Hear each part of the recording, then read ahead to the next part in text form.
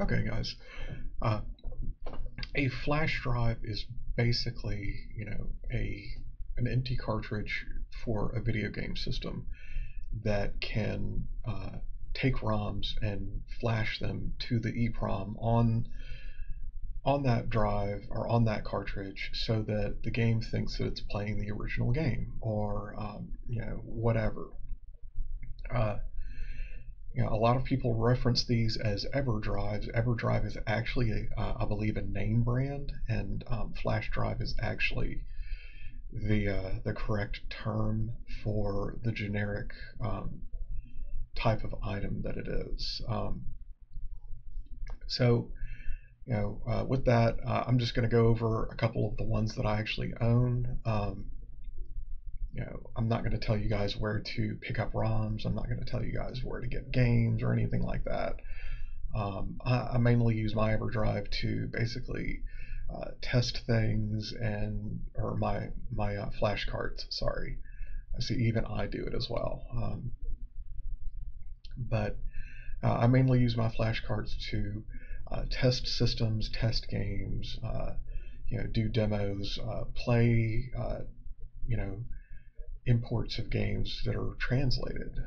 I don't think that it's fair that uh, you know that not every game is available to every country. So when a fan translated patch RPG comes out, I try to play it. Um, so with that, I'm just going to go over some of the ones that I have. Um, I've got this Genesis one. It's basically it's not very expensive. I think it's like a version 2 or something like that that's based off of the Everdrive. It even has an Everdrive sticker on it, but it is not.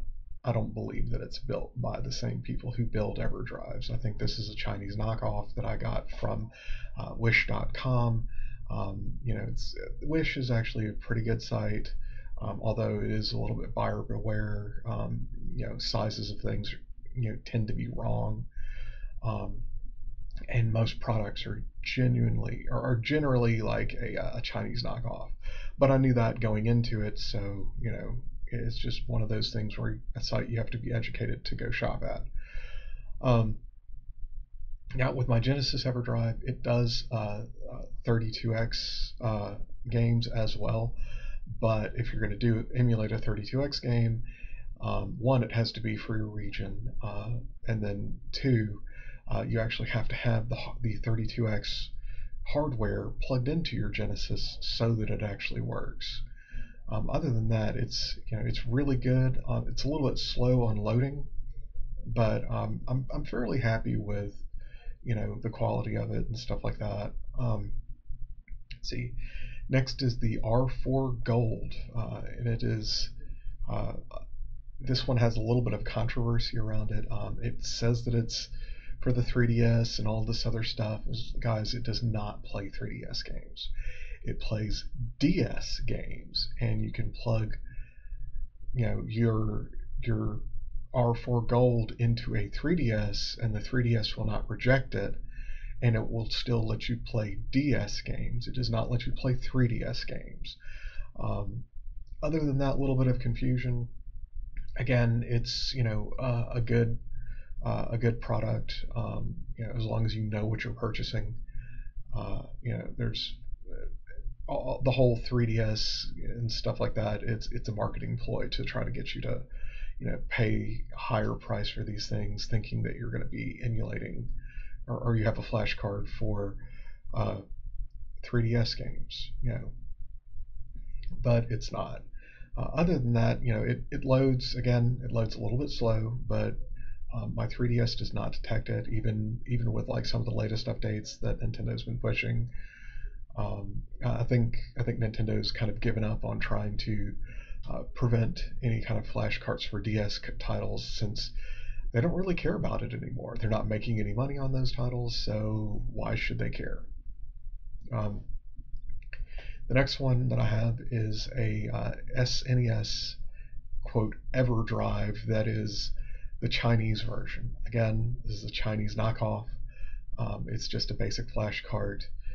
It does not work with any of the special chip games, so like Pilot Wings and any of the FX games or any of the like just basically anything with a special chip does not work. Again, I just mainly use this for like playing import translations and stuff like that. Um, and it works. I think I picked mine up for like $40. It's very cheap.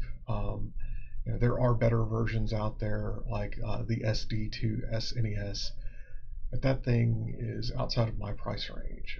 Last time I checked, it was over $100, and I'm not going to pay that much money for that device. Even now, like as I'm making this video, even though all of the special chips are actually on that board, not all of them are turned on. So even though like it has the capability of doing it, they just haven't created the software and the firmware inside of the device, which they promise that they're going to get to doing it. So I'm looking forward to seeing whether or not they can actually fulfill that promise. But it's one of those things where it's like, okay, they've put everything on there, they've promised this, but are you willing to risk that much money on a promise? Not that I'm calling them liars. I'm just sometimes things get in the way and priorities change. The next one that I have is one for the Game Boy Advanced. It's the Flash Cart 4. I picked this one up on Amazon, and it's really good. It does a wonderful job of emulating. It works on all of my Game Boy Advance capable systems. It works in the Game Boy Player, which was really nice to have. And again, it's a great way to play any of the fan translated games. Also, like all of these devices are great for being able to play homebrews or even develop games. So it's not just for piracy. There are legitimate reasons for actually using these devices. And they're useful. I know that there was like a little bit of a tizzy about people saying that the flash carts were using 5 volts instead of 3 volts, and the systems were expecting 3 volts, and there's buildup of heat and stuff like that.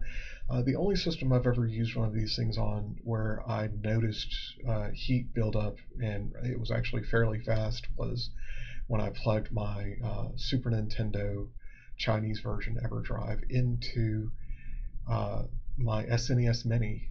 The actual cartridge slot, the metal housing around the cartridge slot, was warm to the touch, and only played for about 30 minutes or so.